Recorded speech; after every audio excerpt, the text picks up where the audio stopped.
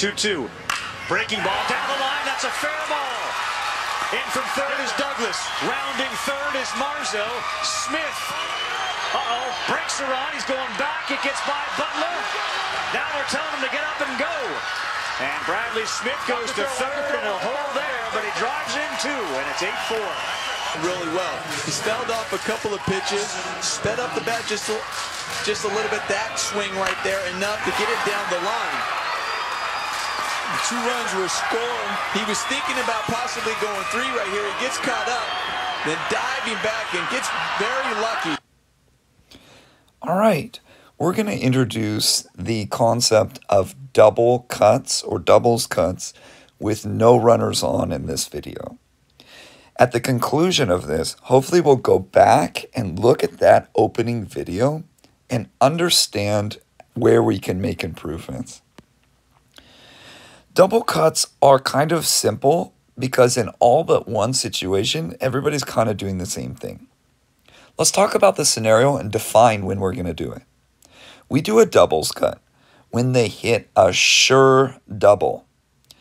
A sure double is where we are able to see the numbers of the outfielders going to chase the ball. So they turn around and run towards the ball, which is past them. We know 100% of the time that that is going to be a double. We give that to the hitter. It's not we give it. We can't do anything about it. So the play is going to be organized at the base we can do something about, which is third base. A little note before we go in it is that some hits are like borderline. Like maybe it's a single, maybe you could stretch it into a double. This isn't for those plays. So the biggest part of double cuts is that we need to send out both middle infielders in a lead and trail cut.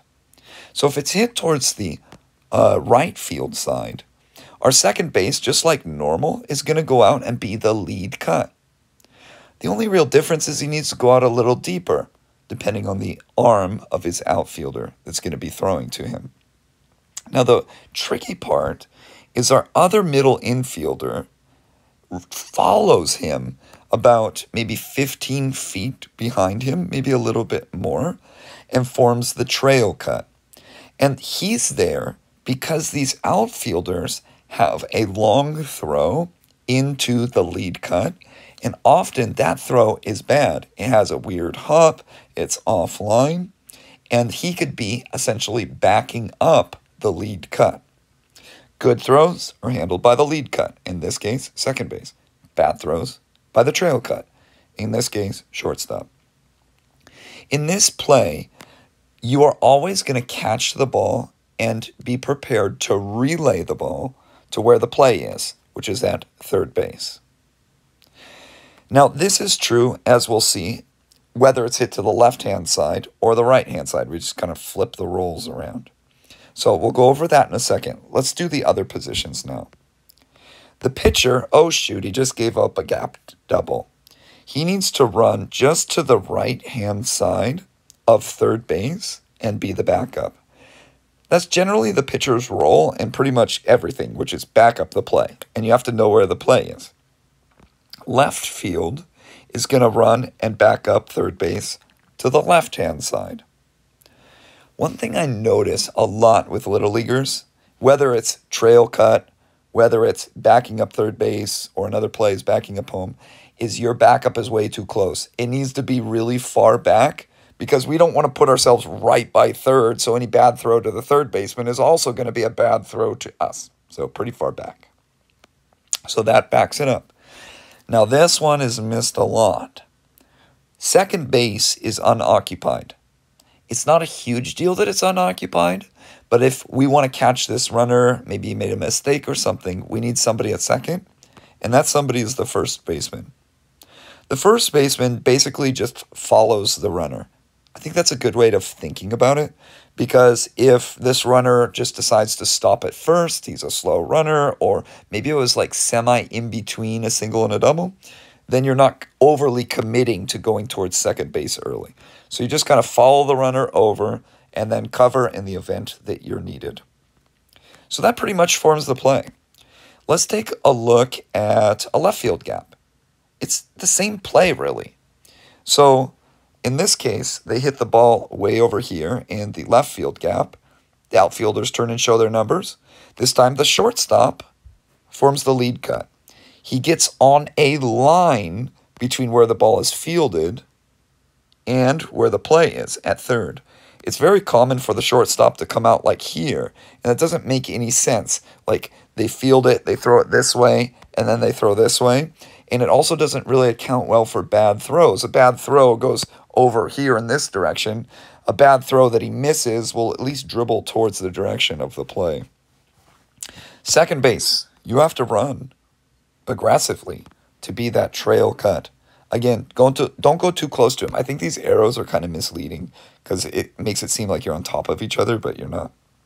Pitcher, you back up the play on a line. I don't think this arrow is right either. We really want you kind of like right here. So if you draw a line for where they're likely to throw, then you'll be behind it very, very far. First base follows the runner over to second. And it's kind of like the opposite. The right fielder is not backing up first base. He's backing up, okay, there might be a throw into second, taking advantage of some base running mistakes. So he's here just in the event that craziness happens.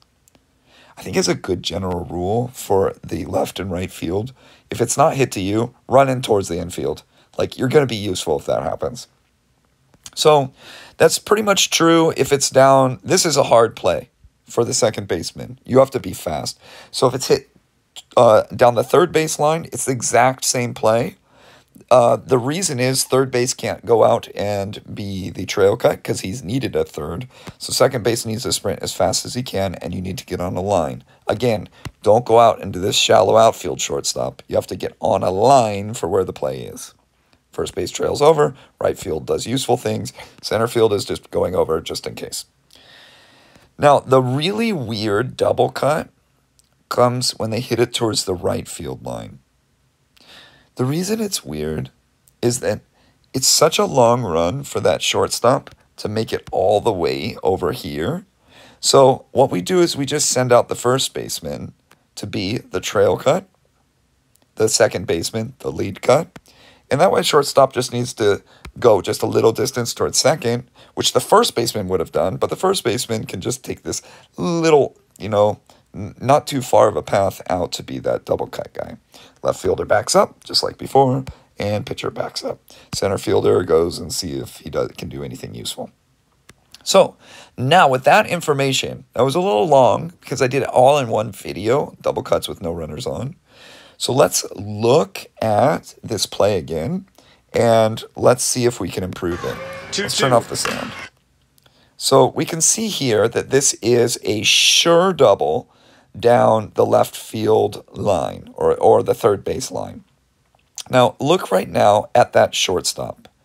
The shortstop is not on a line between where the ball is fielded and where it's going, which is third base. So they're kind of forming a triangle when they need to form a line. Let's actually skip ahead a little bit because we get a good view of where everybody is right here. So you can see where the second baseman is. He's covering second base, which is not correct because if this throw is offline, it was a good throw, but we always need to prepare for the worst. There's nobody there to collect the throw and maybe make that play at third. We can also see the pitcher just kind of chilling out. He's not going and backing up where the throw is going to be, which is to third on a line. Ironically, he ended up accidentally backing up the throw, kind of, to the lead cut. Because if it got through him, if he missed it, overthrow or whatever, the pitcher would have got it. That was accident, though. We can see the first baseman over there. He's just chilling, watching the play, and not doing anything useful. So that's how we could improve it. First baseman goes to second. Second baseman goes out to form the trail cut. Shortstop needs to get on a line, and there you go. Now, this is a pretty good... This could happen. If he was properly on a line, runner changes his mind, and here we have an overthrow. Now, let's take a look. Oh, we saw it before. Let's go back because we kind of saw what happened. Is that, look how on that overthrow to second, that right fielder, if he was positioned, 20 feet behind the second baseman, he probably would have got that, in a way which prevented the runner from advancing to third. And that's the whole value of doing these plays. It's about mitigating damage. And what I mean by that is, like, if bad stuff is going to happen, make sure it's not really bad. Make sure it's just kind of bad. You prevent them from getting that extra base, that extra run. And those added up over the course of a game make all the difference. All right. That concludes this lesson. It really gets complicated when we do doubles cuts with runners on, so stay tuned for that lesson.